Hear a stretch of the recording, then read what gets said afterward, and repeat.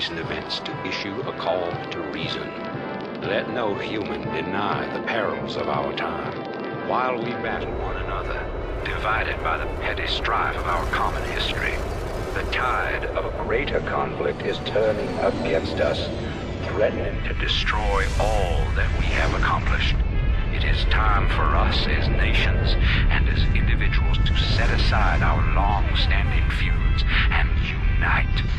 The tides of an unwinnable war are upon us, and we must seek refuge upon higher ground lest we be swept away by the flood. The Confederacy is no more. Whatever semblance of unity and protection it once provided is a phantom, a memory. With our enemies left unchecked, who will you turn to for protection? The devastation wrought by the alien invaders is self-evident.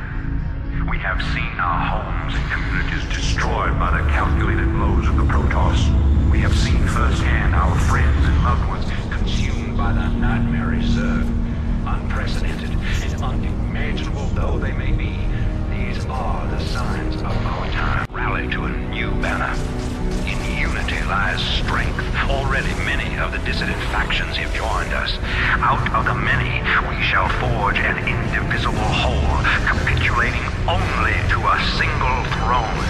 And from that throne, I shall watch over you.